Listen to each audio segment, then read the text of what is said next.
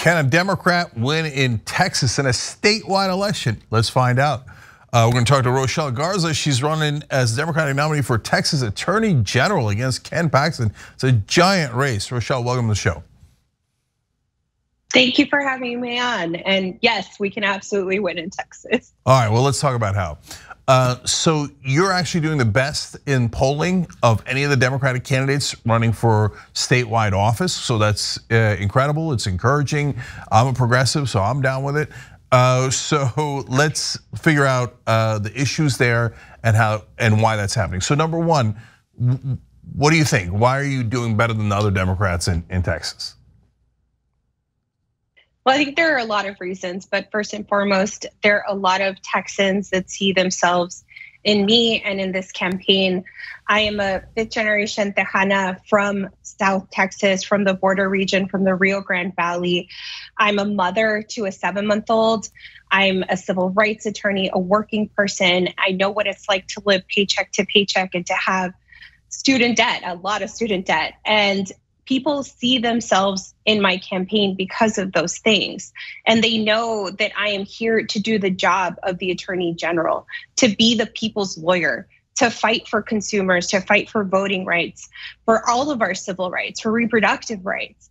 And that's what's at stake right now in this election, because we've got an Attorney General who is more concerned with staying out of prison than he is about serving the interests of Texans. He's been under a criminal indictment for 7 years without trial, and he's under investigation by the FBI for bribery. And not to mention, he tried to overturn the 2020 election. So Texans do not want to continue with someone like that in office, and they are looking at me and this campaign and are ready for a change in November. So I've always wondered about that. I mean, look, let's just note for the record that we live now in a country where being a criminal is considered not a big deal. Oh, he's indicted. The FBI thinks he's a crook. The Republicans are going to vote for him anyway. Like in the old days, that would have ended your career in a second. Now, their politicians being crooks is considered super normal for them. But anyways, why 7 years? Why haven't they done anything about it? That's what's driving me crazy. Yeah, I mean, Ken Paxton was indicted for securities fraud back in 2015 for specifically tricking his own clients into bad investments that benefited him. And he hasn't answered for that because of his position, because he is the Attorney General of Texas. He is the chief legal officer of this state. And that yields him a lot of power. So he's been able to avoid his trial, and he has abused this office and the power of this office. There's been a lot of reporting coming out about how in disarray the office is. You're having individuals, unfortunately, being shown child pornography in the office. You're having them lose victims of human trafficking and letting go of a trafficking ring because not only is he someone who doesn't believe the law applies to him, but he is just a failure at his job. No, it's amazing. Attorney General job is supposed to be to enforce the law. And now we literally have Republicans running that are wanted criminals that are trying to become Attorney General so they could avoid the law. That's amazing, that's amazing. And by the way, they had a primary. They could have picked another Republican. The Republicans were like, no, we like the criminal. The one that was robbing everybody to his own clients, that's the guy we want. I hope to God there's enough independence in Texas to make a change on this. I mean, on that alone, this race should be over. It's unbelievable. Okay, so yes. You on the other hand have an entire legal principle named after you. I mean, your accomplishments are amazing. We'll get back to that in a second. But another question that I had is, so if let's say Greg Abbott wins the governorship, right? And let's say the Republicans keep the lieutenant governor, et cetera, but you're the attorney general. Those are two different parties. And so Abbott says, no, I want to continue the anti-LGBTQ laws. I want to continue the anti-choice laws and the busing, et cetera. What can you do as attorney general? There's a whole lot I can do.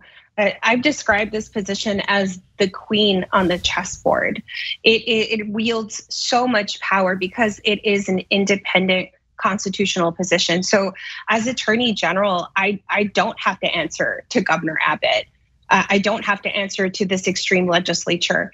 I am meant to be a check on these bad actions that we are seeing. Right now, we are hearing that the state legislature is considering banning travel out of the state for people who need access to an abortion. That's unconstitutional. It is violating our constitutional right to travel. No one is a prisoner in their own state. And I could issue a legal opinion saying, this is not constitutional, and it would have the effect of binding the agencies of the state of Texas. It wouldn't have the effect of law, but it would have an important check to that power and making sure that, we follow the Constitution and that we do not enforce an unconstitutional law like banning the right to travel. So there's so much more to talk about in Texas, but I want to make sure people have your website. So we'll have the links down below if you're watching on YouTube and Facebook. But what's the website, Rochelle? It's RochelleGarzaForTexas.com. Okay, RochelleGarzaForTexas.com. That's how you can help.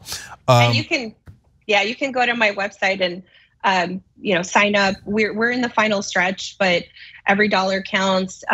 Every tweet share counts. We need to make sure that we communicate with people across the state of Texas and also stress how important this race is, not just to Texans, but to the rest of the country.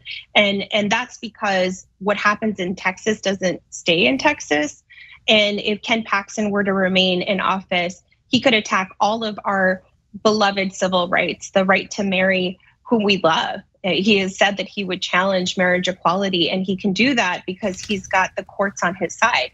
He can pick whatever court he wants in Texas, take it to the Fifth Circuit, which is the most conservative circuit court in the country, and take it up to the Supreme Court, where he has all of the votes that he needs to change the law in a way that is harmful for all of us. So, I mean, look, you might be able to stop the busing alone. There's so many other issues, and the Attorney General position is so important. But on that alone, people across the country probably would want to help.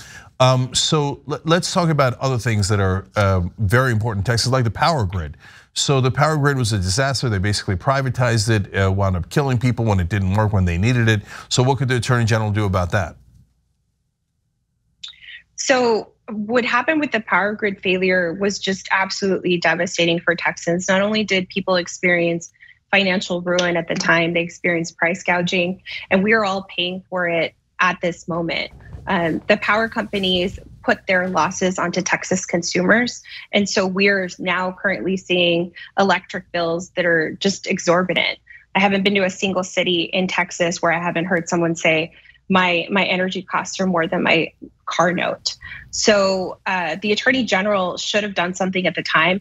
My position is that we can use the power of the Consumer Protection Unit and have accountability for these price gougers and make sure that Texans aren't taken advantage of.